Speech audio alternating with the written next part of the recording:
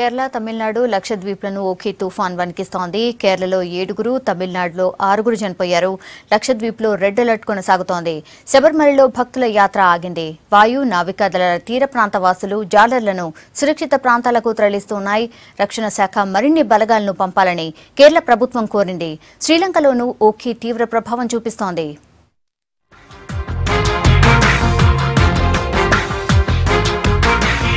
ఓఖీ తుఫాను అతి తీవ్ర తుఫానుగా మారింది. మరో 24 గంటల్లో మరింత బలపడి పెను తుఫానుగా మారే అవకాశాలున్నాయన్నారు అధికారులు. కేరళ, తమిళనాడు తీర ప్రాంతాలపై తీవ్ర ప్రభావం కనబడుతోంది. గంటకు 110 నుంచి 145 కిలోమీటర్ల వేగంతో ఈదురుగాలులు వీస్తాయని అధికారులు చెప్పారు. రాబోయే 24 గంటలు లక్షద్వీప్ ప్రాంతాలకు చాలా కీలకమని, భారీ డ్యామేజ్ జరగొచ్చని అధికారులు అంచనా వేస్తున్నారు. లక్షద్వీపుల్లో ఇప్పటికే రెడ్ అలర్ట్ కొనసాగుతోంది.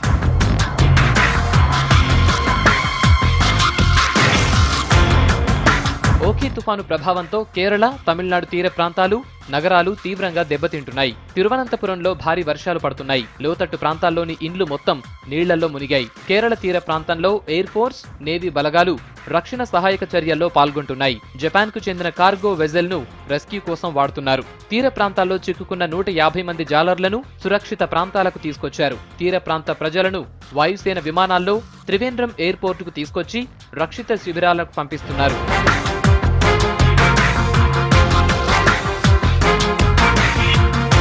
తమిళనాడులోని కన్యాకుమారి జిల్లాలో కుండపోతగా వర్షం కురుస్తోంది. తిరువళ్లూరు, కాంచీపురం జిల్లాల్లోనూ వానలు బీభత్సం సృష్టిస్తున్నాయి. కన్యాకుమారి దగ్గర సముద్రం ఉప్పొంగుతోంది. ప్రఖ్యాత సుసీంద్రం ఆలయంలోకి నీళ్లు చేరాయి. దీంతో గుడిని మూసివేశారు.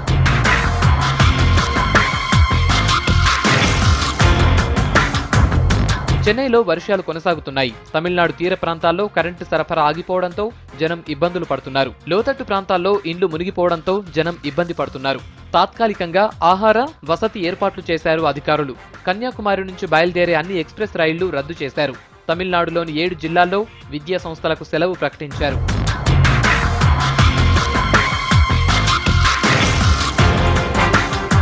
భారీ వర్షాలకు కేరళ, తమిళనాడులో రోడ్లు ధ్వంసమయ్యాయి. పంట పొలాలు తీవ్రంగా దెబ్బతిన్నాయి.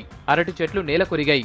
ఆస్తి నష్టం భారీగా ఉండటంతో కేరళ ప్రభుత్వం కేంద్రంపై సీరియస్ గా స్పందించింది. విపత్తు నివారణ సంస్థ కేరళకు ముందస్తు జాగ్రత్తలు సరిగా ఇవ్వలేదని మండిపడింది. మరోవైపు ఓఖీ తుఫానుతో శబరిమల అయ్యప్ప స్వామి దర్శనానికి వెళ్లిన వేలాది మంది భక్తులు ఇబ్బందులు పడుతున్నారు. అడవి మార్గం నుంచి వెళ్లొద్దని ట్రావెన్కోర్ దేవస్థానం బోర్డు తెలిపింది. ఎరుమేలి, పంబ, సధరం, పులిమేడు మార్గాలు ప్రమాదకరంగా ఉన్నాయని చెప్పింది. శబరి చుట్టూ 8 కిలోమీటర్ల పరిధిలో పెనుగాలులతో వర్షం పడుతోందని తెలిపింది. పంబా నదిలో స్నానాలకు ఎవరూ వెళ్లొద్దని హెచ్చరించింది. యాత్రా మార్గంలో చెట్లు కూలిపోవడంతో పరిస్థితి అదుపులోకి వచ్చేదాకా యాత్రికులు రక్షణ శిబిరాల్లో తలదాచుకోవాలని సూచించింది.